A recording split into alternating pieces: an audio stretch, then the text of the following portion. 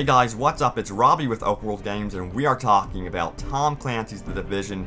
This is definitely one of my most anticipated games of 2015. We've got new information about a beta for The Division, brand new screenshots and details about the GamesCom demonstration, which by the way is coming very, very soon. So stay tuned to Open World Games right here on YouTube, because early next week I will be showing it to you guys. That is going to be awesome. So you're probably wondering about this beta. Well, yes, we are getting teases and hints about a beta. Recently, Ubisoft stated that they are interested in making The Division a good online game, and they believe good online games require testing. Now, they did not confirm or deny the existence of a beta, but I can tell you, you can look at the history of Ubisoft and get an idea of what they are thinking. And the best example is with The Crew. I was blown away recently when they announced that The Crew beta will be heading to every single platform, nearly every single platform. That's going to be PS4, Xbox One, and PC in September. I would honestly expect them to be doing the exact same thing for The Division. I doubt they will roll out a huge MMO type experience like this without testing it extensively, so I would really expect a beta before this game releases, and I will keep you guys informed about beta, so stay tuned right here to Open World Games for more information about The Division.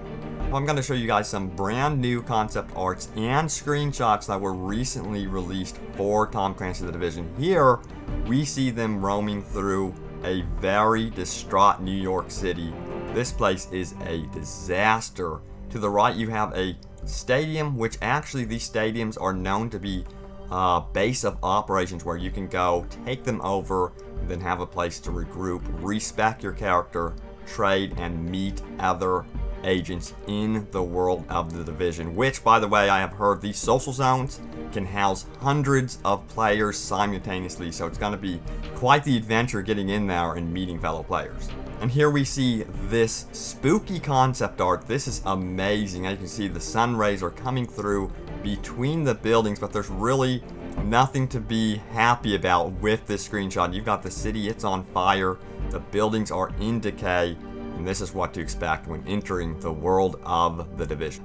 And here is an awesome screenshot. This is actually the demonstration we will be seeing from Gamescom, but this is a shot from the closed demonstration, which will be public very soon. It was another mission where two players in a drone had the task to clear out a supermarket and activate a generator to stabilize and secure the area.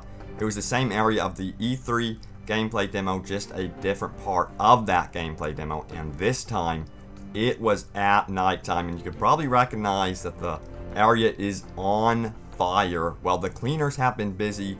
They're tasked with clearing out contamination at all costs. It doesn't matter who is in the way. Collateral damage does not matter.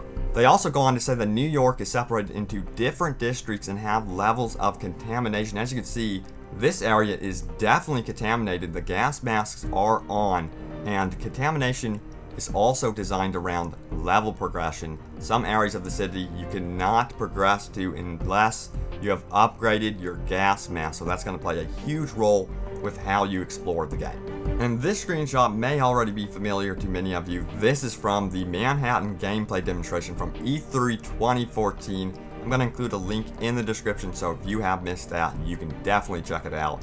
As you can see, everyone is geared up and ready to go, and we've got a little drone buddy. This is a tablet user that is helping out our agents in battle. Another high quality screenshot shows the agents roaming the underground. This is the subway, and you will be able to explore the rooftops, the street level, and the underground in The Division. It will be very dense, and that is one thing that Ubisoft has really mentioned. They want an open world, but they want every street corner to be experienced, so expect to find something around every corner. Finally, we have another screenshot. This may look familiar. As you can see, they are going in to take over a base of operations. This is going to be extremely important in the game. New York is going to be separated into different districts and have levels of contamination.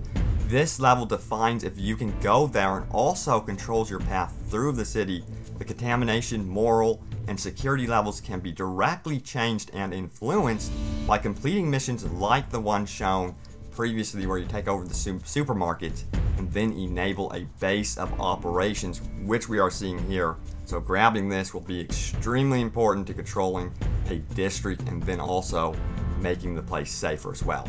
So yes, somewhere out there in the wild there is a closed GamesCom demonstration going on of The Division, and it will be made public shortly. I think it's going to be early next week, as I have been told by Antoine, the community manager of The Division. He says they're going to first show it off to the core fans over in Europe, and then they're going to show it off to everyone, to the world. So I will let you guys know when that is up. Stay tuned to Open World Games next week. You're going to want to keep your eyes peeled right here to the channel, because yes, I'm going to have a brand new gameplay demonstration of the cleaners and so much more.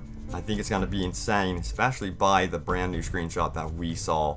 So guys, are you excited about The Division? Please let me know. And if you want more videos about The Division, there's an entire backlog of videos dedicated to The Division right here on Open World Games. So go check it out.